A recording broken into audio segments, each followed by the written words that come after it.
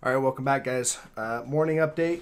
I want to get this one out since there's some action that's happening, and I want to update everyone on the levels for the stock market. We're going to go through some stock charts, get into it.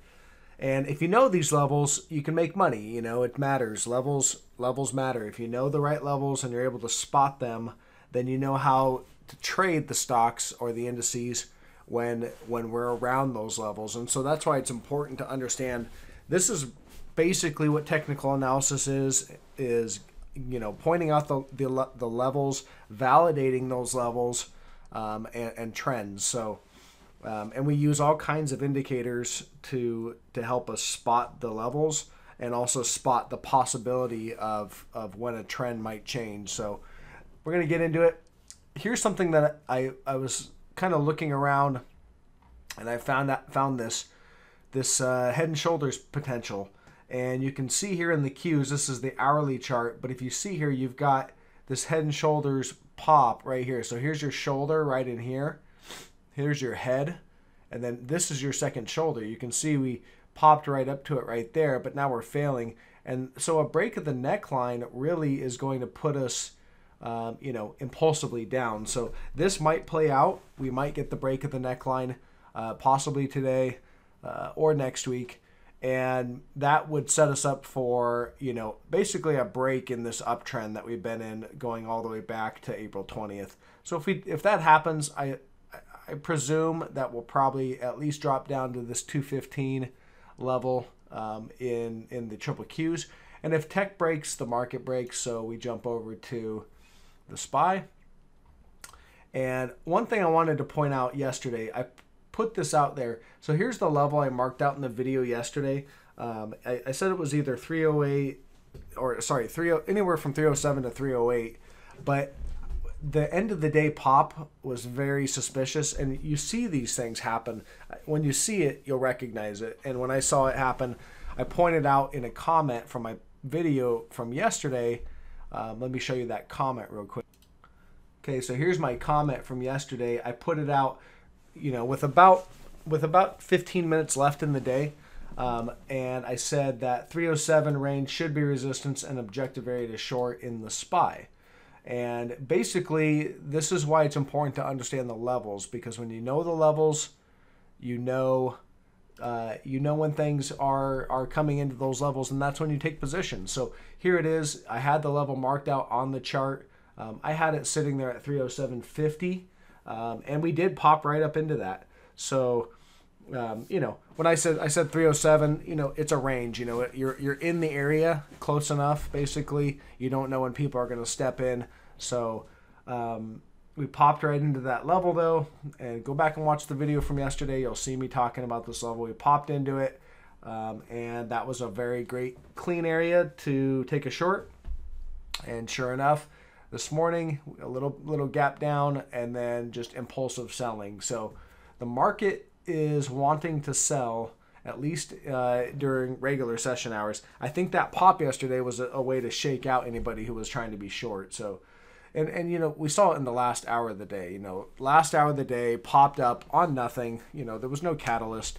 It just was popping up. It was technically induced and running up to do a retest of that resistance. Once it was at resistance, it was rejected, selling down. So just the read there is that we are being rejected at resistance.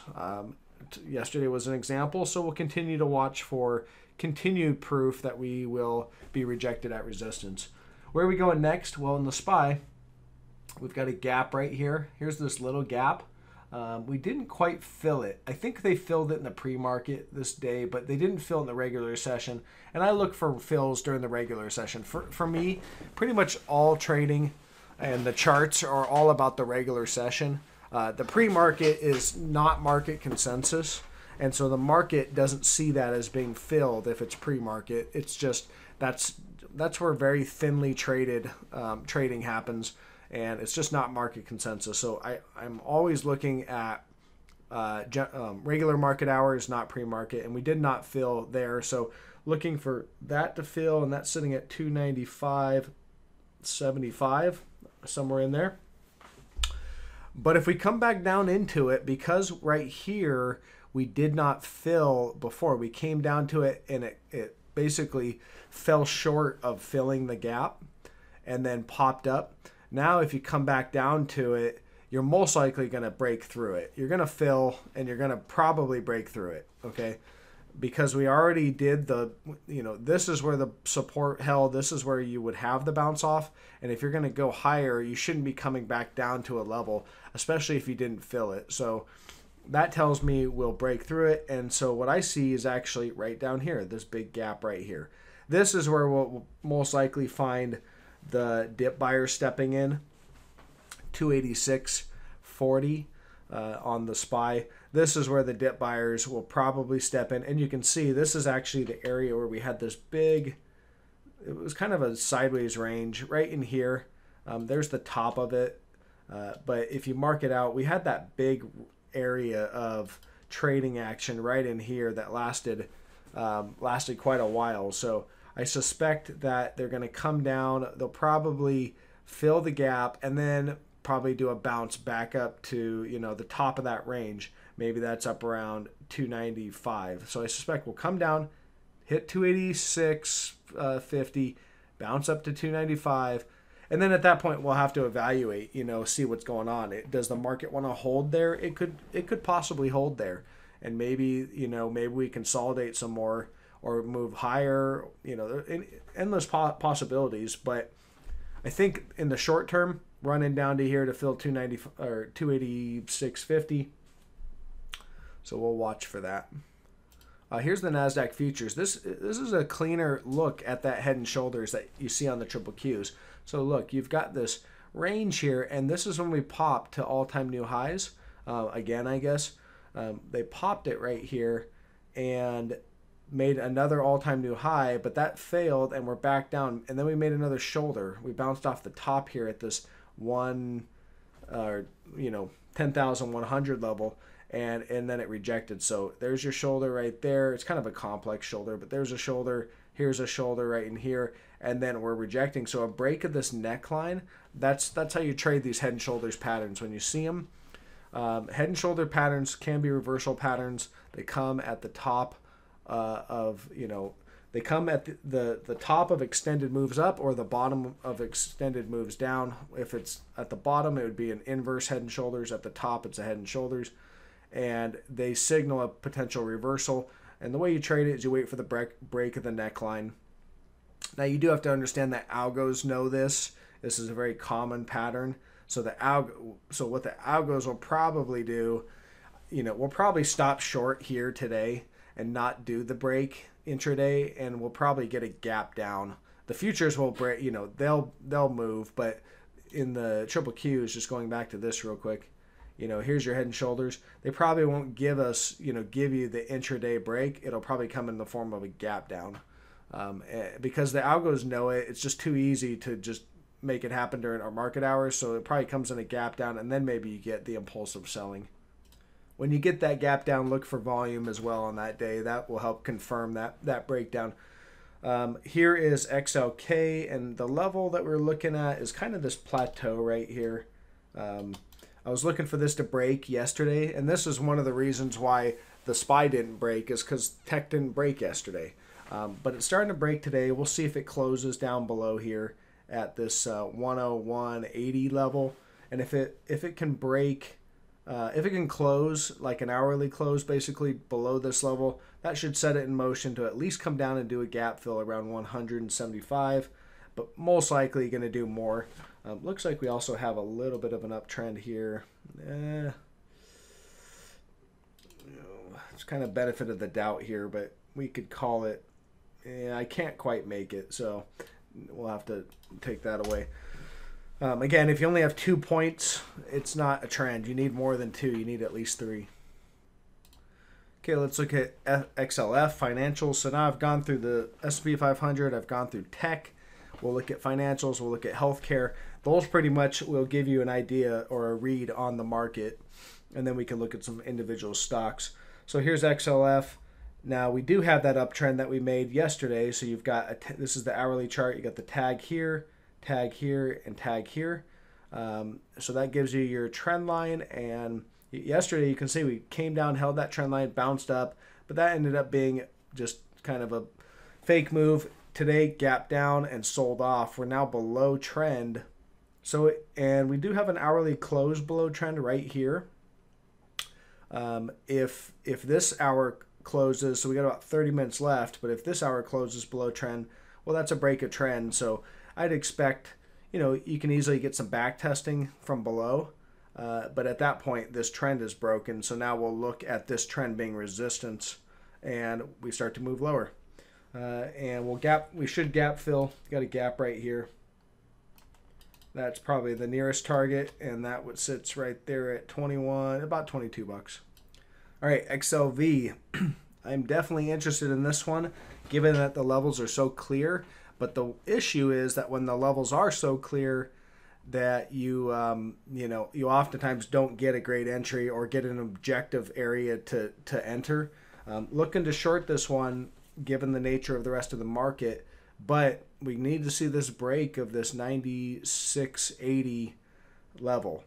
And if we get the break, it's going to be an impulsive breakdown because there's been so much trading and position taking on this sideways range that you'll have a rush for the exits for the side of the trade that ends up being wrong. So I expect that the way they're going to do this is trap the money with a gap down. That's how I think they're going to do it. It'll gap down, and then that will cause panic selling, and most likely you'll have a big move down, a kind of a gap and crap is what they call it. So that's what I'll look for.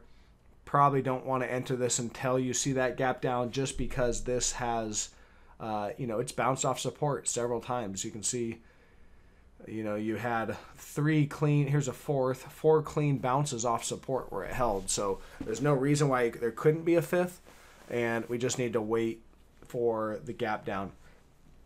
If there is a gap down, you'll also want to watch out for the fake out, because everybody's waiting for a gap down that wants to short probably. So if they gap it down and a bunch of people pile in short, they might ramp it up higher and recover that trend line, or just ramp it up and bounce it off resistance.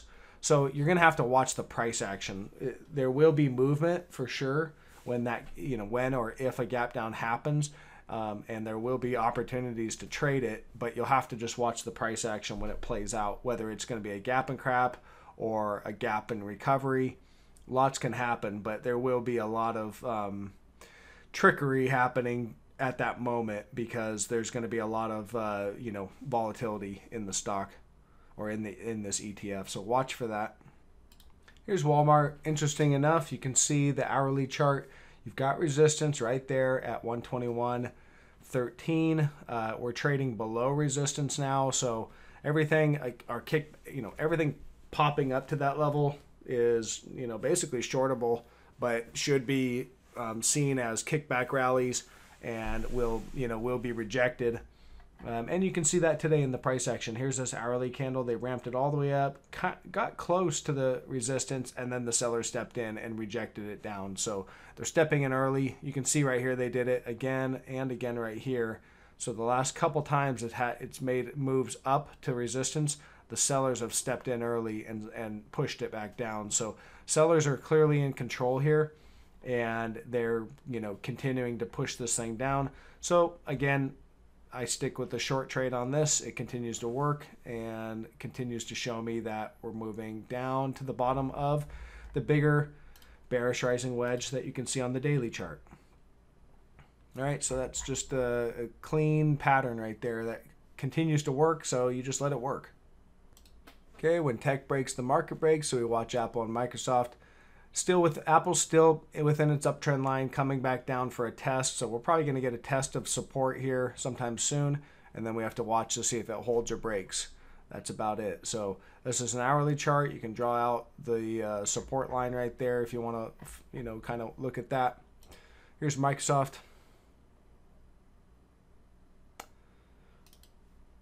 Microsoft fell right to support today, undercut it slightly, and then they bounced it up and it held.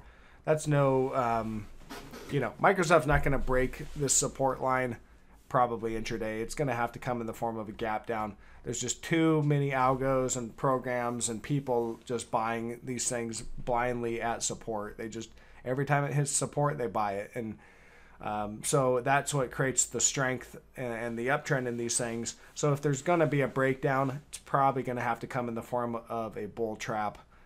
But we'll watch. We'll see if this thing wants to actually break. It's probably just going to chop around and hold support today. I don't expect it to move too much higher, but it'll probably just move around and hold this support line. Here's DraftKings. I actually re-entered the short this morning. The reason why I did is we have support right here at 35.38. Yesterday, when we broke down and then started to recover it, I didn't like that action because it was basically created a bear trap. It was a false breakdown and then recovered, and so I closed it yesterday with a profit, a nice profit. And then today I noticed that they opened it up and it started selling down and it started to break. So I took that short again because now it's already done the false breakdown and it broke down again. So now that it's broken down a second time, it's kind of a different trade basically, and this should continue. So I expect this to sell off, moving down to the target at 29.20 bucks. That's a gap, a little gap right there. So I think that's where we're heading. All right, and let's wrap up with Tesla. There's nothing too new about the gold trade happening right now. Again, I showed what I was looking for in the miners that I watch in the video yesterday, so you can go back and watch that. Nothing's changed from that posture. But Tesla, so this one, I'm not a huge fan of trading Tesla. It's just a wild card stock. It doesn't react always cleanly to levels, and people buy it. It's a pump stock where people will just, it'll go parabolic and people will just chase it. And so, if you're shorting this, it can be very dangerous because the stock is kind of a mania stock where, it can just go higher and higher and higher. But you can make a lot of money on both sides of the trade with this one, up or down. So we'll go ahead and look at it. Here's what I got for the support. I've got this trend line, this price channel. Really, I don't have much on the upside because I've only got 2 data points here and here. And so this doesn't really outline the top of the price channel. But the bottom, I've got a couple reactions. 1 in a cluster right here, and then 3. So we break the bottom of the cluster, or bottom of this trend line. And then there's a little bit of support I could find at 942.50. You can see reacted a little bit around there, a little bit here. It's not the cleanest level, so but I also zoomed it out, and that was the high back here. It's right around there, 940. It's about 940. Sorry, this is $1,000 stock, so to be about $1 off is not a big deal.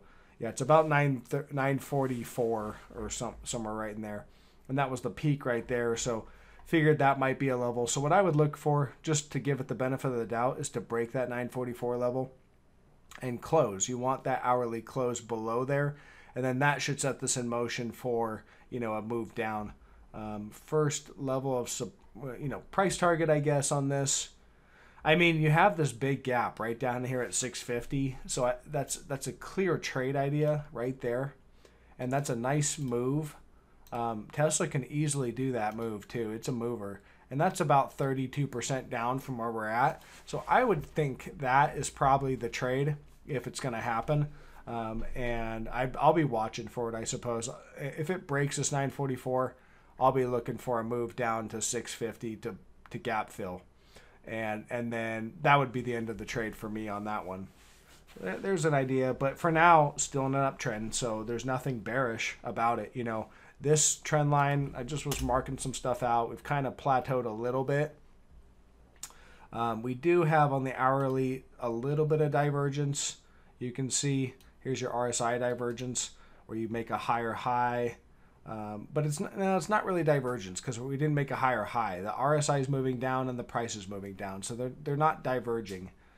Same with the PPO, and then on the daily, no divergence there either on the RSI, and on the PPO we do have divergence on the daily.